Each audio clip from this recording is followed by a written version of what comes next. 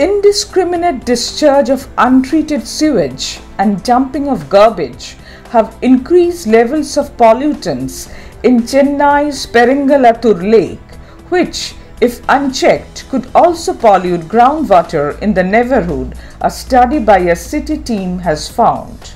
The team from 2 reputed colleges in Chennai found that water in the lake had rapid growth of bacteria and high levels of biological oxygen demand, representing oxygen consumed by the bacteria, and low levels of dissolved oxygen, key for survival of aquatic organisms. It also had total dissolved solids and alkalinity higher than the CPCB-prescribed limit for drinking water. The team studied 19 different quality parameters with samples from 3 locations. The lake, reduced in size from about 370 acres to 54 acres due to encroachment, has been polluted for many years.